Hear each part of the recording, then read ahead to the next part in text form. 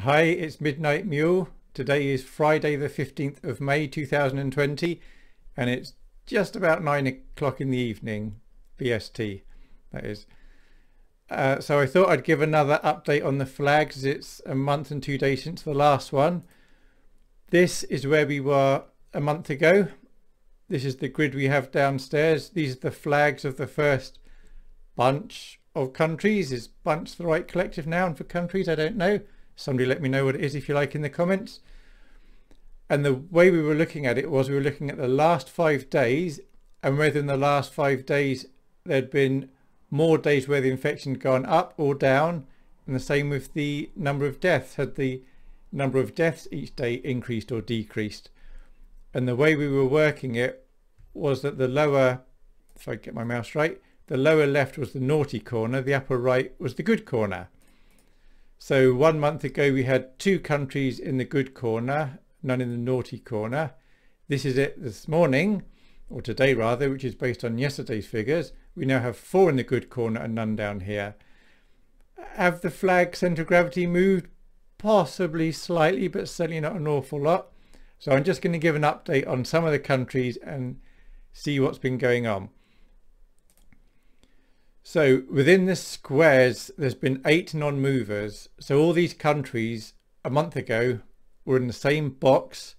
We have 12 boxes here, the same box as they were a month ago. Now between then and now, they would have shuffled around a bit, no doubt. But this is the as of now where they're at. We have 20 that are in a worse state, and I'm going to have a look at a couple of these just so we can see should we be concerned or not. And we have 26 that are in a better state than they were a month ago regarding each day. Do we have more infections or fewer infections, more deaths or fewer deaths? And the arrows are the direction that they've moved since the last one. So for example, this one here has come down the way, this one's come across the way, and I'm taking infections, which is the X value, as the most important because deaths naturally follow the infections. And of course, different countries we know are recording infections and particularly deaths differently, but we may or may not get onto that, I don't know. So I just want to now jump in and look at some countries. So the Czech Republic was one of the countries that is worse off by our measurements than a month ago. So let's look in details at this.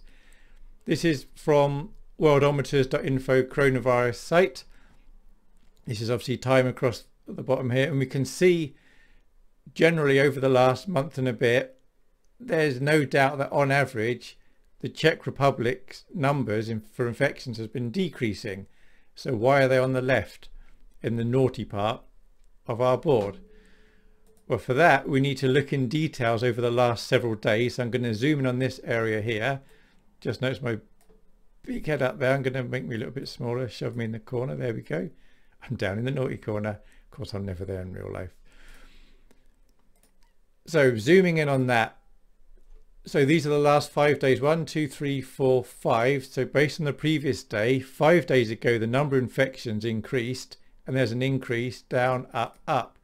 So in the last 5 days, it's gone up 4 times and down once. And if we do that for the whole period, we can see there are a lot of days where it is increasing, far fewer it's increasing than decreasing. But what's happening is it's going up and there's a sudden drop. That should have been a green arrow there, oops, sorry. And then it's going up again. That one's right, yeah. Sorry, it's going a bit mad. So it's very up and down. So then to look at it in a bit more detail, if we expand the time frame we're looking at, it appears to be going down slightly, but it's still very up and down. Now each country of course have their own health system and their own way of reporting. And certainly here in the UK, weekends reporting is going to be different to other days in the week. So perhaps Mondays they're using Sunday's figures that maybe were collected on the Saturday or the Sunday, maybe a collection of the days, variety of the days, but it's not consistent. So it is very up and down. So what we've done here is we've taken every 7th day. So whatever day of the week this particular day was, we've got a day 1, 2, 3, 4, 5, 6. There it is again. So this particular day of the week we can certainly see has been decreasing. We're looking at Czech Republic here. And if we do that for each of the days of the week, a pattern emerges where by and large this one's slightly dodgy, but you'd still have to say on average it is decreasing. That one's very dodgy, but possibly still decreasing. But I think we can say with a certain amount of confidence the Czech Republic, even in the recent past, is decreasing. But because the way it goes, gradually goes up, then a big drop, gradually goes up and a big drop, it's on the naughty left side. Now that isn't true for all the ones that are on the left side. If we consider South Africa, they were late to the party and they're clearly going up. They're still in the upward phase. I suspect over the next month they'll be leveling out and coming down, because that's the pattern everywhere, as we'll be seeing. Russia are green because they're, this again daily rate comparison thing is better than it was a month ago. And this is how their chart's looking. They're possibly starting to level off a bit now. Now I just want to say something about Russia and their deaths and the UK and their deaths counting. The Russian deaths are very low compared to their population and the number of infections they've had. Now in the UK, if you have an underlying condition and maybe you're not going to last much longer anyway, and you're in hospital and they test you for coronavirus and you come back positive, even if you have no symptoms and then you die, that's counted as a COVID-19 death because you died with the disease. That's in no way the UK doing anything underhanded to inflate their figures. That's the way the UK just record their deaths. If you die, you have 3 conditions that are fatal conditions. All 3 are recorded on a death certificate. Russia are taking a different approach. The way they record deaths is if you had, say, pneumonia and something else, and you had the coronavirus, and then you died, it was the pneumonia that killed you, not the coronavirus. So the deaths that Russia are recording are only those people that did not have underlying health issues, and prior to getting coronavirus they were healthy and then they died. They're counting as coronavirus deaths. So it's, you really can't compare one country to another to see which country is better off or worse off. You can only compare one country against itself and look at what's happening over time. Now there are lots of discussions regarding which countries are being honest or perhaps dishonest with their numbers, and I'm not going anywhere near that in this video. So back to where we are. Let's have a look what we've got next. The United Kingdom. Sorry about the garish colours, I just wanted them to show up. Red being bad, green being good. So United Kingdom. Now we had Boris Johnson on the television, always talking about trying to suppress the curve. So from all the experts that I've heard and all the politicians, they all acknowledge for any of these viruses or pandemics that go around, the curve, as you're looking at it, goes up and then down again. That's how I look at it, sorry. As you look at it, goes up and down. And whether you do absolutely nothing or you decide to do incredible quarantining, it's still going to go up and down. And nobody is predicting an up exponential curve until everyone dies or everyone gets it. And the reason for the up and down, the theory behind that is diseases tend to get the low-hanging fruit and they go very quickly, and then it's much harder to get anyone else. So how much difference the quarantining has made in these countries, it's possible, we'll never know. It's likely it has reduced the number, or at least spread the number out. It may be people who are going to get it today and won't be around with us in a month's time, without the quarantine would have got it a month earlier. Some lives may have been saved. It's one of these things, because you can't replay what happened. We won't actually know. But anyway, all that said, I think it's fair to say here in the United Kingdom, it is gradually going down now. We're lifting some of our restrictions, so it's going to be very interesting to see if we continue going down at the same rate or if it levels off a bit earlier than we'd like. America, I know there'd be some people watching this from America, so better have a quick look at them. They are, again, I believe, slightly on the downward slope. And I'm aware, if you don't maybe count New York, the state of New York, the downward slope isn't quite as much, but I've checked out various of the states and generally they are going down. So they are also now past the peak.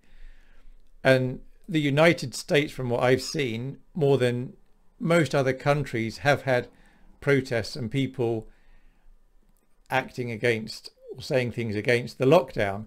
What's interesting over there is the way they've got their benefit scheme working. If you're unemployed, you can get double the minimum wage. So they're getting, like, I think it's over $4,000 a month, people who aren't working and just staying at home.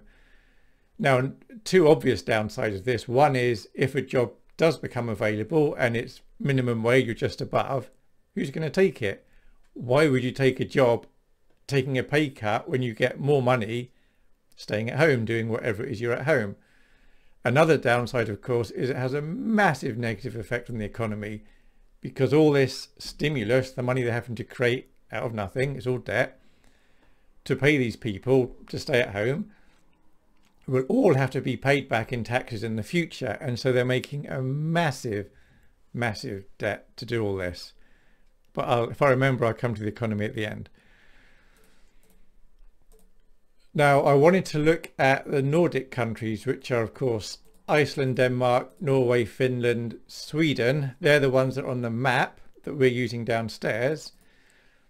Now, we do also have Greenland and the Faroe Islands, but one, they're not on our chart at all because they weren't one of the first ones to breach 1,000. But two, according to the site we look at, they don't currently have any coronavirus cases. Everyone who did have it tested positive have recovered. So they're not included for that reason. So just to whiz through these, Iceland, population of just somewhere over 300,000. This is an estimate, the population from 2018, according to Wikipedia. Now, it's obviously an estimate based on the calculation because it ends in 518. Normally, when you estimate, you go to the nearest so many zeros. So anyway, that's an aside there. So that population, they were peaking around 75 at their maximum per day, but they've clearly broken the back of this.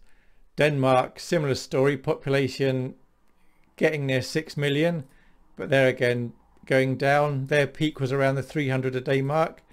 Norway, 5.3 million, 5.4 million maybe. Their peak was around the 200 mark. Finland was pretty much level, that's 5.5 million roughly, but they're certainly on the way down. Now, one of the reasons I wanted to look at this set of countries, apart from they've all got nice looking flags, they're all very similar, if you like that sort of thing, is Sweden's been in the news an awful lot, and there obviously isn't really green in the Sweden flag. That's just the photo I took from the board, had a flag above it with green in it, and just banging that image on there. So Sweden's been quite flat. It's been in the news because they've had a very liberal approach to the lockdown. Their approach has been cafes are still open, but you need to keep a distance. Don't meet in groups of larger than 50. And their curve isn't that much different to the curve in the United Kingdom. I'm very pleased to see their curve isn't just going up, up and up exponentially, but with just being a little bit careful, as they have been clearly careful. They've been peaking maybe around the 700 mark, population of just over 10 million, and theirs is under control. So the UK economy is going to be absolutely hammered, as is the US, as is many other countries. Because Sweden managed to keep working to quite a large extent, their economy probably won't be hit quite as badly. Now, we did look at Russia earlier, and I believe Putin's trying to get the Russians very much back to work, even though they're kind of at the top now, very slightly coming down. So it will be very interesting there again to see if they come down or if they flatten off at a very high number. But countries are in danger of maybe flattening the curve, but their economy is going to be in dire straits. Okay, so that was, after me going back to that was all I had there. So with the economy, just a quick word on that. I believe in the UK they've said the GDP figures are down 2% for the first quarter, and they said, oh, that's because of the lockdown.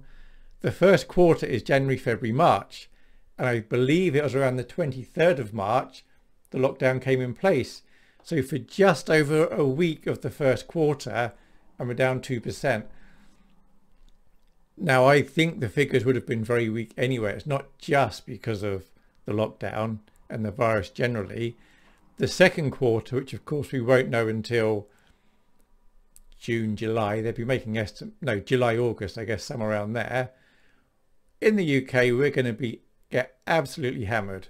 It's going to be so massively down. People are starting to go back to work. Some people are, if you have to go back to work. But the economy's in a really bad state. For example, some cafes aren't yet open, but when they do open, you're going to have maybe one person a table, and you're going to have a fraction of the normal custom you'd normally have. Restaurants aren't going to be able to afford to open. A lot of restaurants are only just making a small profit, or maybe making a small loss. That's when times were good, but now they're just not going to get the custom, and they're going to have to get the staff back in.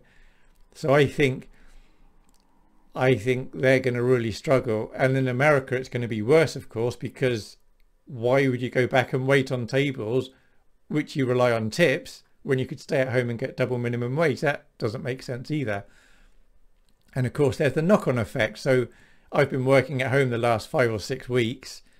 The estate that I used to work on, there was a guy there, Andy in the van, we'd call him. He used to sell bacon butties, egg butties, these sort of things. And he was making enough to keep going back, and he's not a millionaire, but he was doing okay. But people like him, he's obviously not been working the last several weeks, and it may be the numbers will be months and months before they return. So many people like him, it's not going to be worth getting out of bed. He's not going to be able to cover his costs of having his van and buying the food and everything. So there's going to be millions of people in the UK, and many more in America and other countries all across the world, who just aren't going to be earning, so they're not going to be paying the taxes. So there's going to be more stimulus in the economy. So we'd definitely be down for the second quarter. I suspect we'd be down for the third, and probably down for the fourth as well. Even if the only way we wouldn't be down for the fourth quarter is if everyone went back to work in the next few weeks without restrictions, then we might turn things around. But no country in the West is going to do that. Some other countries may do it, and it would be very interesting to see what happens. So I hope that was of interest to some of you. I've tried to be careful not to give too much of an opinion what I think about coronavirus. Or something is interesting, or I find interesting. I've been out 2 or 3 times, had to take a car for the service, and then been to a shop a couple of times. And I live in Cheshire, and there are definitely 2 types of people that I've come across. There's the first type that are really scared, really nervous. You have to keep 2 meters. You'll get a dirty look if you're close to 2 meters to them. And there's the other type of person who clearly doesn't think it's much of a threat. They'll walk right by you. Everything's fine, not a problem. And I would guess the split was maybe 45% are in the camp of there's nothing to worry about, everything will be all right, and 55% are perhaps a bit nervous and being very cautious. And I just find that interesting. I'd be interested to know in other parts of the country, other parts of the world, what the feeling is. If the sentiment is this is going to kill us all, we're all going to die, let's all be really careful, or if people are thinking this is super overhyped, there's nothing to worry about, we could just carry on as normal. Anyway, like I said, I hope some of that was interesting. I've got another video in mind for this Aspie channel that's got nothing to do with any of this, but I necessarily need to wait another couple of weeks before I can do that one, if I do it at all. Okay, thanks for watching. Bye.